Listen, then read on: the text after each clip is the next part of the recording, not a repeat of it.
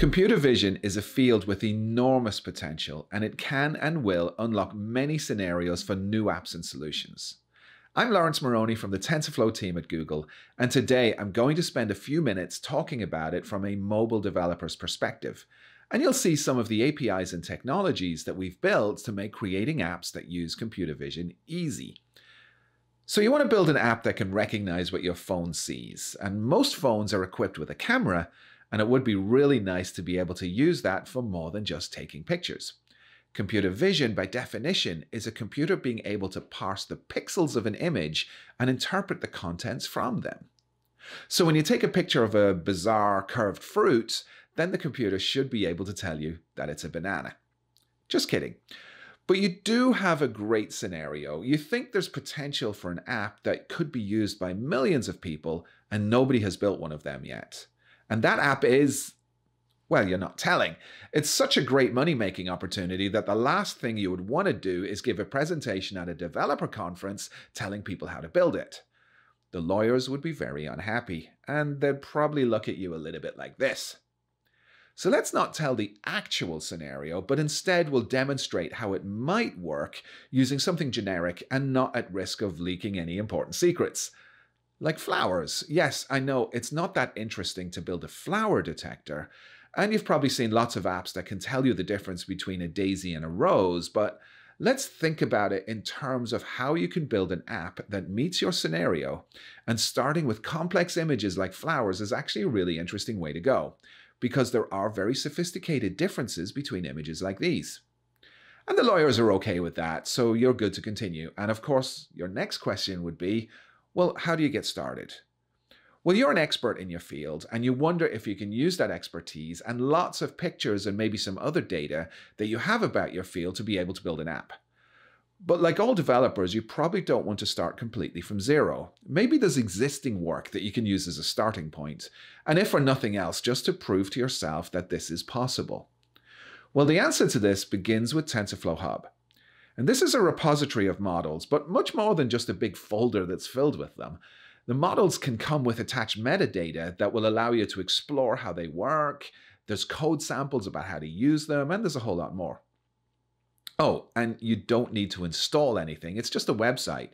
So you can just browse there and start playing. And after poking around inside Hub for a bit, I found this model. And it's one that's designed to recognize birds. Okay, I know birds aren't flowers, but it's a similar scenario. You take a photo of something strange and colorful, and the computer will tell me what it is. Okay, that's quite nice. And the Hub page for this model has a place where you can actually upload your own picture, so you don't just take Google's word for it, and that does really help too. So for example, if I take a picture of my little buddy Charlie here and upload it to TensorFlow Hub, let's see what will happen. It gives me back a list of results for what it thinks it sees. They're ordered by likelihood, so I do see a list of potential matches. And the top one is a Halialitas leuco, what now? I thought they told me I wasn't publicly allowed to build an alien detector, but this sure sounds like one, and that's one of those weird creatures from beyond the neutral zone. Good thing there's a website where there's a little box where you can type anything in and it searches the internet for that thing. It's called Google. You should try it. Anyway, I typed Halialitas leucocephalus whatever into it, and it told me it's a bald eagle. Oh, thank goodness. I was worried I had an alien invader in my backyard. Okay, so that's all very nice. You can try the whole bird thing in the browser with TensorFlow Hub, and it'll give you some confidence that you might be able to do something with that technology. But then you'd probably ask, well, does it work in the platform that I care about? Can we get it to work on a mobile device like Android using Kotlin? Or does it just work on whatever cloud and data science environment that the folks at Google built TensorFlow Hub with? Well, the answer here is yes, too. From Hub, I was able to download a TensorFlow Lite or TF Lite model, and Android Studio uses the Gradle build system that makes it really easy to add any dependencies that I need. And the nice folks on the TensorFlow Lite team have created libraries to make implementing image recognition easy through something called the TensorFlow Lite Task Library. It supports a whole bunch of scenarios like image, text, object detection, audio, and a whole lot more coming online all the time. You can learn more about the TensorFlow Lite task libraries on tensorflow.org. I'm not going to read out the entire URL, so you can just use this handy-dandy QR code to go take a look at the details. Now, I've mentioned the name TensorFlow a few times, and TensorFlow is an ecosystem of tools from Google for AI and machine learning developers. But you probably are a bit confused about how a Python environment works for you as a mobile developer. And if you read about TensorFlow, the clue is really in the name. It's all about dealing with tensors. But you don't deal with tensors, whatever they are, as an Android developer. So let's take a look at that. In summary, a model is generally a neural network. And you feed data into a neural network by turning your data into tensors, and the neural network will give you back its reply as, you guessed it, still tensors. But wait, you might say, I'm a mobile developer and I don't do Python or math or tensors or anything like that. Well, that's the point of the task library that you just added in your build.gradle. This lets you code at a high level with the type of APIs that you're familiar with. There's no tensors in, just images. No tensors out, just lists of objects.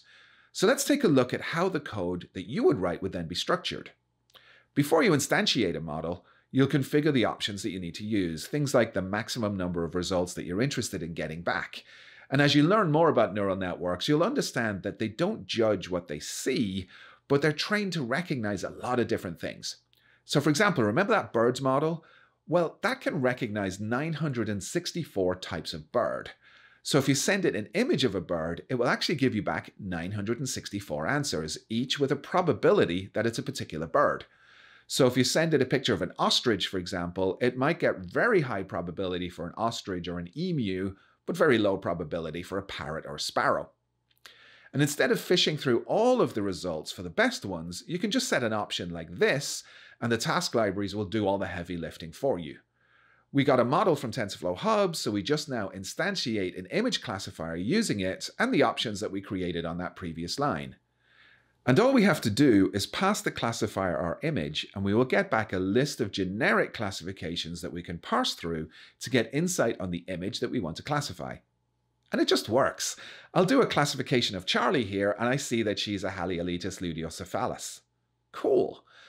Now that I've seen that I can create an app that uses tensors and all that stuff without explicitly coding them, I can just use the task libraries to manage pictures, and now I'm much more confident that I can extend this to my own scenario.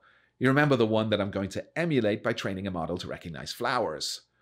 Well, the first thing you'll need to do is get your pictures of all your data items organized into folders. You've probably done that already.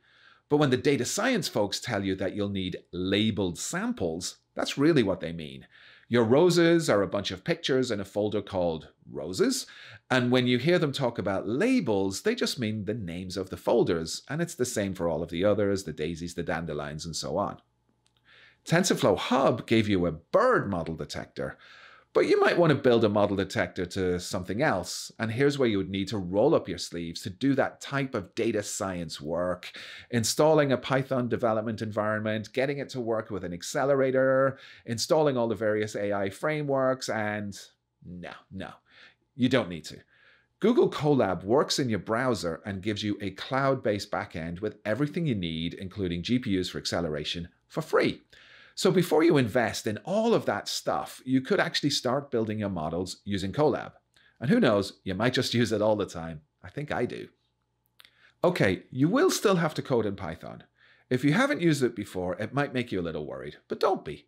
With extensions to Python like the TensorFlow Lite Model Maker, you can actually build something like your flower or whatever detector with very little code, and importantly, without needing to learn the ins and outs of neural networks, loss functions, optimizers, and that beloved college-level calculus. So here's an example. You can create an image classifier by initializing it from a folder, like the one with the subfolders of all your flower images. Cool. And when the AI specialists are telling you that for integrity of your model, you need to split your data into testing and training sets to avoid overfitting, well, you can just simply call a method called split. And then you can make a model by calling create on the image classifier. Now that doesn't look too hard. And then once you have the model, you want to export it from Python land into a similar thing to the one that you downloaded from TensorFlow Hub. Remember, we call that a TensorFlow Lite or TF Lite model. Now you can replace the birds one with the flowers or whatever one that you've just created with just a few code changes. And it now recognizes a daisy. Beautiful. So if you're building a detector based on your top secret data that the lawyers won't let you talk about in public, you can now be confident that the same code will work. But wait, there's one more thing. You might have a cool Android phone that you're building this on, but lots of folks have that other phone. You know, the one that your grandma uses because the nice people in the shiny store in the mall convinced her to buy it. Well, you might want to build for those too. And yes, you can tailor your apps with Swift too, so that you can support iDevices. Now, it's not quite as easy as with Android because you don't have the same task library that we were talking about earlier on. You got to get a little bit more low level and deal with the data type so that you can pass data in and out of the model. But what we've done is we've open sourced a whole bunch of samples for that to make your life a little bit easier. And to that end, we've launched this site on developers.google.com to help you through getting machine learning and AI scenarios working for a variety of platforms. Check it out for some code samples, tutorials, guides, and a whole lot more. And one thing that's super important to remember is that all of this works within your existing workflow. So if you want to, for example, use things like analytics within your app, then the same code that you use for any other app will work in this app, even though we're using machine learning. You're not changing your app development workflow. For questions and support in building apps like this, we've also launched the new TensorFlow forum. And it's a place for developers, contributors, and others to engage with each other and with the TensorFlow team. I love to hang out there from time to time myself. We invite you to continue the conversation in the forum, so head over to discuss.tensorflow.org so you can create your account today. Now, this has been a whirlwind tour for how you can get from zero to a functioning app that uses machine learning to give you a computer vision scenario. I hope it was useful to you to see how the Google developer ecosystem works to make it easier for you to succeed. I'm Laurence Moroney, and if you have any questions, please feel free to reach out on Twitter. Thank you so much.